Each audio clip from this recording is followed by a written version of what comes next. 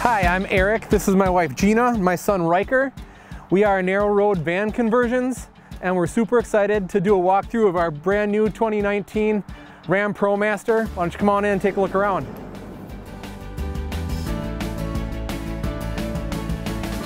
We've got two swivel seats.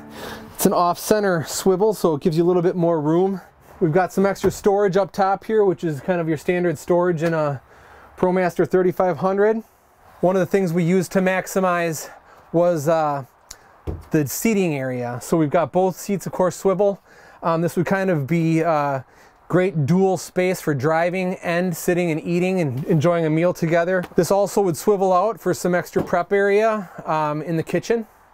It rotates right back in to its spot. It can lock down. It's a Lagoon swivel table. Lots of storage in here. We've got full depth upper cabinets that pivot up on hydraulic shocks. We've got a kind of a wardrobe or for hanging clothes area here. Closet, full depth. 3 full depth drawers that fully come out on here, so lots of storage. And we've got a propane heater here for heating and temperatures such as this. Moving up, we got a refrigerator here. So we've got a full refrigerator and a full freezer. So you can have ice cream, because that's important on your travels, to be able to have the finer things. And we also have a locking bungee here with a ball that locks into the refrigerator, so when you're driving down the road, you don't end up with a gallon of milk spilt all over the floor. So that keeps that shut and tight. Moving backwards on this side, we've got a full shower. So in here we have hot water, cold water in the shower. We've got a toilet, and in this particular one we chose to do a urine diverting toilet. We could of course do any kind of toilet, a cassette toilet or a composting toilet in here, but this is a dual purpose toilet. One of the things that we did that's a little bit different than most areas, in the shower area, we've got full 1/2-inch PVC. The whole shower is made out of that. So it's not that thin plastic stuff that you see in RVs. It's a thick PVC, and everything in here is made out of that. So nothing's going to rust or corrode or tarnish. Everything in here is stainless steel. The 500-pound brackets that the toilet sits on are stainless steel, so nothing is going to corrode. We've got a shower door that's self-retracting and self-cleaning shower door. So that saves space on that side. Moving around the corner here, we've got a bench seat that helps you jump up and get into bed. The bed is a fixed bed. And I'll show you a little bit more about that later. So the bench can come out, and you've got a lot of space down in there, and even all the way back up underneath for storage. Again, lots of space, all utilized for whatever you might be storing, taking along. And above that, we got another full-length drawer to store some stuff. Full-length drawer below the oven. And we have a propane oven here also. So it's important to be able to cook some brownies or some cookies when you're on the road. You can't suffer without brownies and cookies. And then there's a cooktop, and this swivels up, the countertop does, to expose the cooktop. Again, this is a propane cooktop. It latches up here also, so if you're moving, and it won't accidentally come down, fall down, and smash down. In here behind this, we've got some magnetic spice racks for cooking, and the storage and compartments up above. I had these fold down. So the thought behind that was that you could have your spices or other cooking utensils, because I know when you're cooking there's always a big demand on counter space. So we've got this for some extra storage. You can put stuff up here while you're cooking. We've got the sink cutting board that fits in there also for extra space when you're not using the sink. Pretty good size, deep sink, so for doing dishes. Again, hot and cold water. Next to it, we've got purified drinking water. It's a 3-stage filter. On the drinking water, I guess now is a good time to talk a little bit more about the water.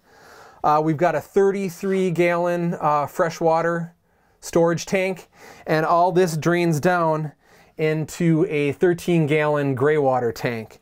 So everything drains into that. And up here, we've got a light switch above the oven, so which is nice because without having to have all the lights on, you can just have one light that you can have on if someone's sleeping and trying to get some rest back here. Right next to it here, we've got the battery monitor. This is the information station on all the electric. It really gives, it's your main brain of how the charging happens, and we'll talk a little bit more about that later. The next button right over here next to that is the gray water tank that I was talking about. This is a ball switch, ball valve, that when you click it, it electronically opens and you can drain the gray water tank wherever you feel responsibly you can dump it. So you don't have overfills of that with the 33 gallons coming in and 13 holding for the out. So underneath the sink, we've got cabinets. Got our water filtration, 3-stage water filtration system under here. So we got your 3-stage water filtration system tucked under here, and really tried to tuck everything back far so there's plenty of space for a garbage can or whatever else you might want to utilize in here. Now might be a good time to tell you about the cabinet faces. Everything in here is custom cabinetry, nothing standard. Cabinet faces here are all a stacked wood that's custom made. The outside frames are hickory, so they're real solid door.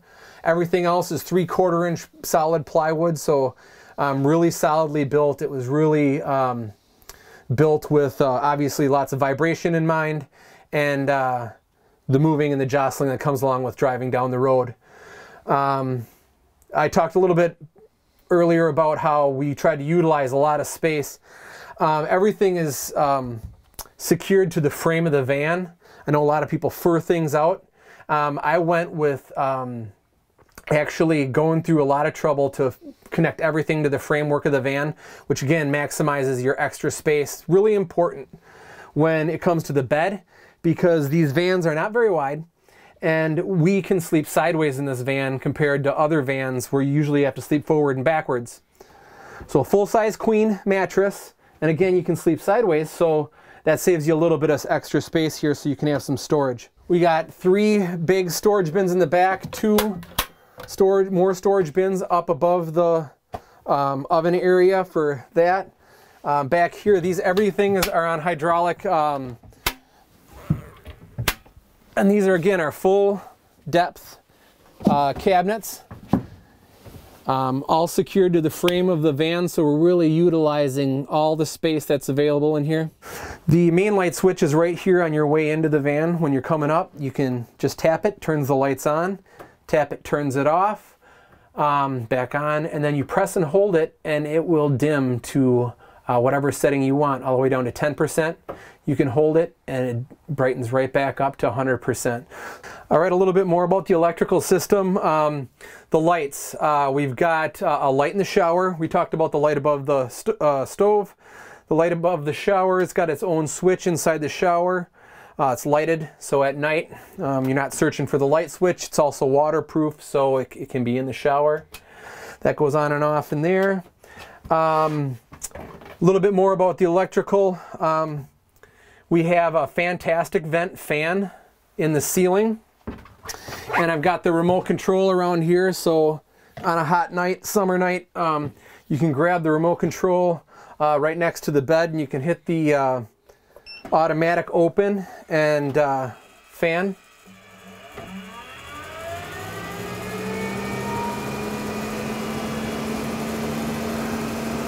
So automatically opens, automatically closes. It's got a thermostat on it, so at night if it starts out real hot, you can set the thermostat on it and it will slow the fan down throughout the night so it doesn't freeze you out. Everything's automatic. It's the top of the line fantastic vent fan. So the bed will pivot up so that you can have it facing out the back. You can sit up in bed and look out the back, whether it's the ocean view or a drive-in movie. You could sit and enjoy that. There's these legs here that are up in a locked position. Press the button, rotate them out into the locked out position. They come down and catch here on the frame so that you're locked in the upright position, nice and safe. This is also where you can look in and access some of the electrical components. You can see our DC fuses there, so if you had to change a fuse, it's all readily accessible from inside. If you ever had any work done on the van, you've got your main on and off power right here. Watch, I can click and that cuts all the power to the entire van in the back. You can see the green, there's an inverter charger there too. We haven't talked about the electrical system quite yet, but that runs all the 110 volt outlets around here. So again, we have 110 volt and 12 volt DC run throughout the whole van. There's 4 batteries that power all the electrical components, 4 100 amp hour batteries. The inverter and the charger is one of the methods. Well, that's what makes the 120 AC that runs all the outlets, but it also is a charger. So there on the outside we'll show you a plug-in where you can plug into shore power, and that will charge your batteries, and also then that will run all the outlets on the inside. So that's one of the ways to charge the batteries. There's 2 other ways to charge the batteries, which we haven't taken a look at yet. Up on top, we've got 3 100 watt solar panels up there. So those are constantly charging the batteries. Right now they're charging it in a bright sunny day. The third way to charge the batteries is the vehicle alternator. So when the vehicle's running, it has a voltage sensing relay in it that senses when the cranking battery is up and full power. It then sends the current back to our 4 batteries back here, then charging the batteries. So when you're running around, you're charging your batteries, and it keeps everything up topped off so you can run all the electrical components. The inverter charger, by the way, is 2500 watts, so you can run Vitamix, it runs quite a bit. It'll also run up to 4500 watts for 60 seconds. So if you have something that spikes when you turn it on, it can run a lot more, but it can consistently run at 2500 watts. You have an issue with something, it's all right here, right on top. You can see all the plumbing in here. If anybody ever needs to access it, figure out what's going on, maintenance, anything, very easy to get in and out. We've got valves up here for air compressor to plug into to purge the system for winterizing. So being up here in Minnesota, that's one of the things that's important to me.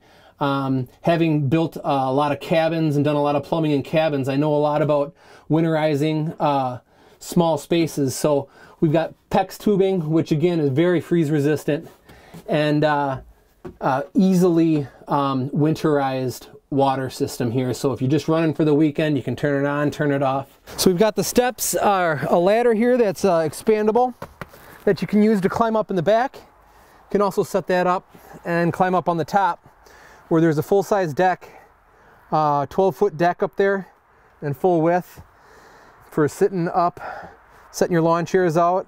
And only the front 42 inches of the upper deck is the solar panels. So a couple other things that are nice in this bedroom area is we have these awning windows that open up. Really nice on those hot summer days when you can have the roof vent sucking in, and this will blow in across the bed on this side and across the head side of the bed also. So that'll be a great air conditioning in the hot summertime. Over here you've got your 12 volt outlets for charging your phone. There's one on this side and there's one on the other side because everybody always has to charge their phones at the exact same time. I think that's a rule. Back here we've got some reading lights up here too, so when you're sitting up in bed you've got some reading lights for reading a book and looking out the back. We talked about how you can open it from this side, but you can lift it up, put these legs both down here, and it goes back down into the bed area. So we've got the shelf over here in the corner, which is a nice place to store your phones and your keys when you're sleeping, so everything's nice and safe, where you know it is. Where it is, you got regular household outlet here for charging your laptop or phones. Also a 12-volt outlet for charging phones. Up here we have the remote for the ceiling vent that we demonstrated earlier. We've got the heating thermostat for the heater. Below that we got the safety carbon monoxide detector and propane detector. Same thing on this side. They come up and it's got a couple of legs that lock out into a sort of reclining position there. So you can face forward at night. When you're sitting up in bed, you could have a ceiling mounted television or iPad holder to watch movies at night and sit up and settle in before bed. So we can take this ladder, collapses down on its own and clicks up and stores right in here. So you don't have people, you know, instead of having a permanent ladder on the outside where people, when you're remote camping, you know, climbing up and down. This keeps everything nice and safe. So back here on this side is where all the plumbing is. Again, I made some easy access areas trying to get in so you can see things or operate things or winterize. And there's the water heater. You can kind of see the water tank up and in there. We've got hot and cold water back here. So you could open this up too. There's another latch. This comes out here. You can plug this in and hang this up and take an outdoor shower if you want, or you can hose off your mountain bike, your motocross bike, wash your dog, anything. So that's nice and easily used. So hot and cold water there. Again, easy winterization for draining here. Again, along the theme of utilizing the space, you can see that there's a lot of space up here for storing things. These 1/4-inch thick iron L-frames are real strong. Lots of storage back here. Plenty of room for, you could even slot a mountain bike in and out of there. So lots of storage space. Well, thanks for taking the tour with us. This is kind of our model home. If you'd like to have us custom build a van for you, we'd love to do that.